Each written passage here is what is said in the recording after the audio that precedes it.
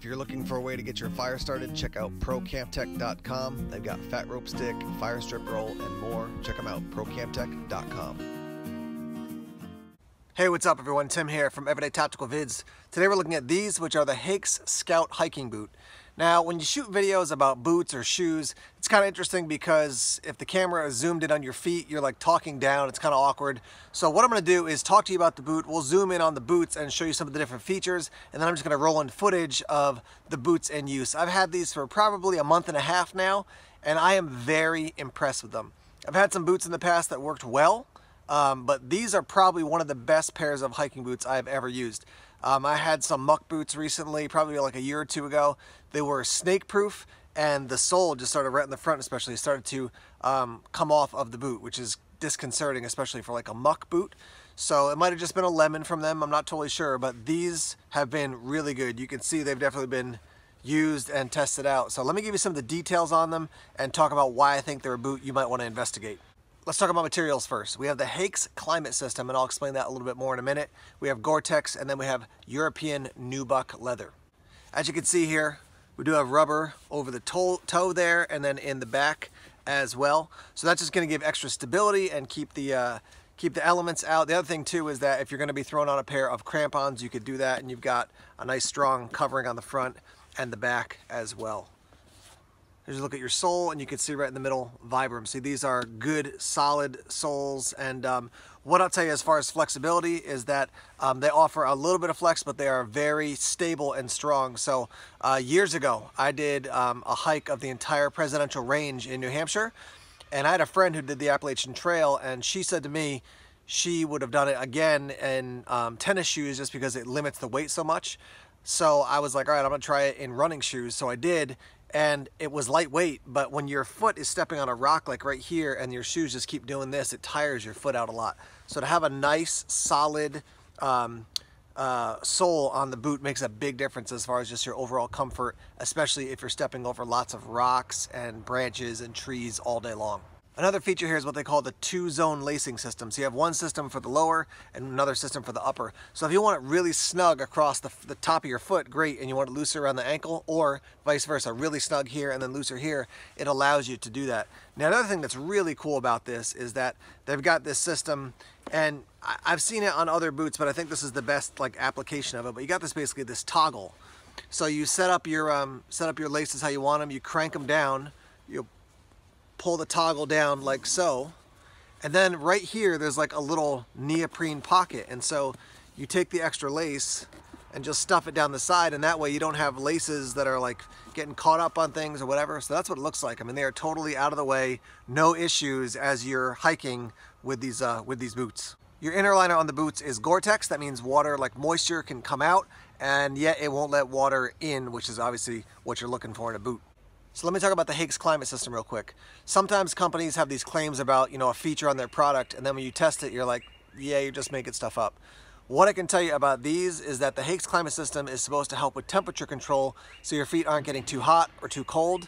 And my experience is that it definitely works. One of my tests for boots is, do I notice my feet all day long? Are they cold? Are they hot? Are they wet? Whatever. All right, so real quick, like life application with these boots, not just looking at them in a studio or something, but I've been wearing these all day long. As you can see, I'm working on a little bit of a shelter out here, kind of a scout shelter that's out in some woods that I've got freedom to use. But anyhow, the reason I'm bringing this up is because I've been out here, several hours having some lunch, cutting some wood, building this shelter, working on a fire pit, things like that. And what I can tell you as far as noticing my feet is that I haven't noticed them at all. They're not uncomfortable. I'm not like, oh, my feet are wet. I did on the way out have to step into a stream and through it. And I didn't walk through a stream, for 10 minutes or something like that, but step in and then step out, and my feet are totally dry. So these things have been awesome so far. Yeah, just want to give you a real quick sense of having been in the woods with them for a solid, I don't know, 3 hours maybe or so, let's give or take. And working the entire time, not really sitting around that much.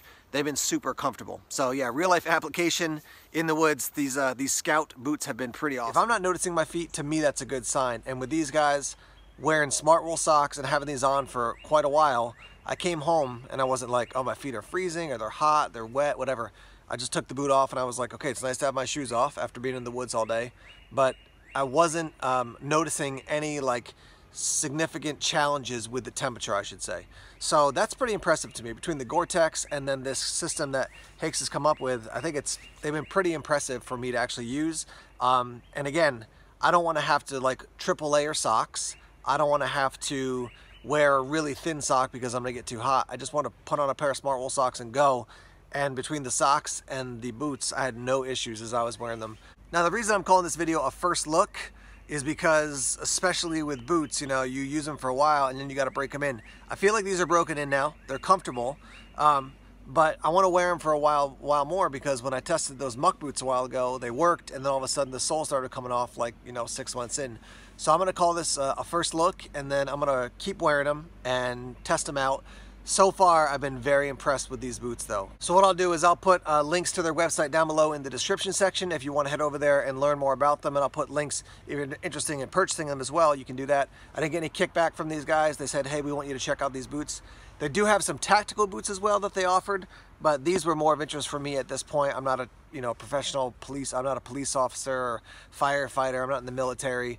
So I don't feel like I've got the level of experience to say, as a tactical boot, those other boots worked great for me in those applications. Maybe they're a great boot just to wear around or out in the woods and stuff, but I don't want to speak to something I don't have any expertise or I don't have any experience in. So that being said, I spent a lot of time in the outdoors. These have worked great, and your price point for these is upwards of $200. I think it was $245 when I first saw them. So these are not for the faint of heart. That's why I'm telling you this is a first look, because I want to use them for a while longer and then let you know, hey, these could be a one-time investment that you make, and then you have them for the next 10, 15 years, whatever it is, depending on how much you're obviously out in the woods and how much you're using them. But yeah, so I've been obviously very happy with these boots so far. If you're going to spend over $200 on a boot, it should last a long time. And I have a feeling that these are going to move to the top of the list for me as far as my footwear. All right, so here's a look at both of them as I wrap up here. Hey, if you ever used any of the products made by these guys before, or you have any familiarity with them, let me know. I had never heard of them before they contacted me, but I'm glad they did. And yeah, I'd like to hear your thoughts on these boots. What you think of them from what you've seen, and then also if you've done some research or if you own some, let's hear your thoughts on that. Alright guys, thanks as always for checking out the videos. Please subscribe to Everyday Tactical Vids. Just click that little red subscribe button and then click the bell so you get notifications when we put up new videos. We're on social media. We're on Facebook, Twitter, Instagram, Tumblr, and Vero as well. We always have more videos coming soon, so check back often, alright? Take care.